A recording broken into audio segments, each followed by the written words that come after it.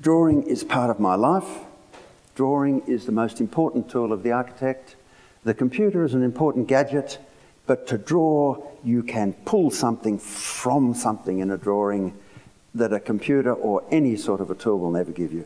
This man is Lloyd Rees, one of our great landscape painters, my drawing teacher at university for 5 years, 1 full day every week at university for 5 years, and 30 years of students he taught. And he taught us to love to draw. He didn't teach us classically, he taught us to love to draw.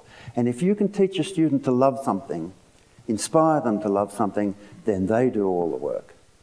This is Lloyd Rees very shortly before he died, and he was sitting quietly in his chair, and I pulled out my sketchbook and I drew him. Now, how do I change this?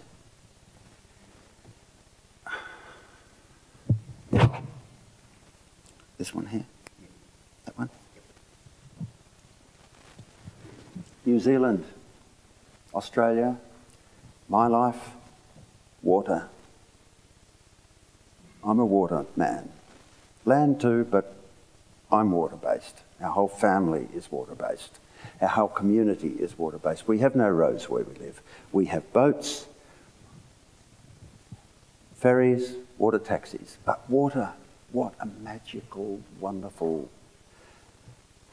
current of life is water. It's thick. We should never lose sight of the fact of the thickness of water. If you're designing boats, you have to understand that water is hard to part, to get it apart, and closes on itself very easily. So you can have a double-ended boat that's fine in its entry, comes out fat like a duck, and comes into the stern and clamps off, and it will be super efficient. That's what the Scandinavians understood. Water is wonderful and thick. Boats, early form of boats.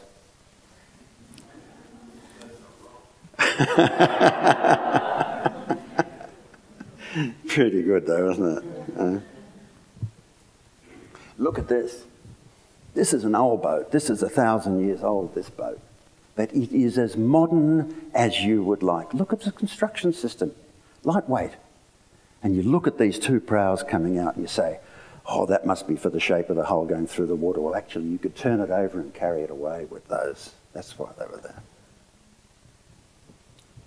Again, these boats are the best power form of craft that has ever been designed. Double-ended. This man, great influence on me and a whole generation, probably many of you here too, Manfred Curry, great sailor, at 16 wrote the best book on aerodynamics of sail from Göttingen University and won all the regattas and was very modest about his performance. And he says, in spite of winning 753 regattas, I feel my racing tactics can never be improved upon. He was fantastic. But he was Benny Lexon's hero, and he was our hero. And he would have been Bruce Farr's hero. And these are things from his books. He took nature and he looked very carefully and he saw all the principles at work. This ice flow, if you can see it, is the perfect hydrodynamic shape. And he took the measurements from it. And these are some of the boats he made. 1920s, nearly 100 years old, this boat. Rounded gunnels, aerofoil systems, so modern. These are the things, as an architect and interested in boats, that really drive me and many other people as well. And in New Zealand, you are particularly good at it. So that's a great thing that we all have in common.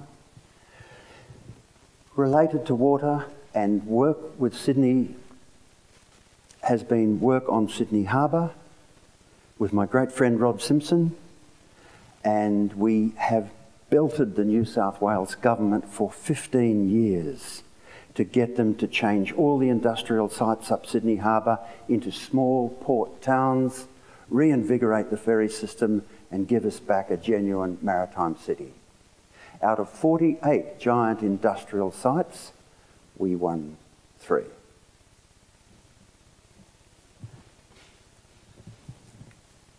But that's the nature of Sydney Harbour. Points, bays, points, bays. If you understand the structure of a landscape, you know how to make the reweaving of things within it.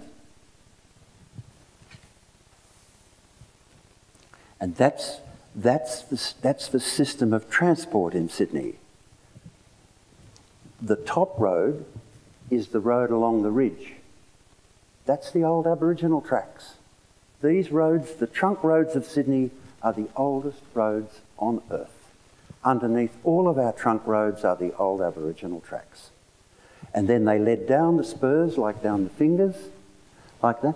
And on the end, where the orange is where the industrial sites were. So it just makes such sense then to change them into port towns with studios, housing, you know.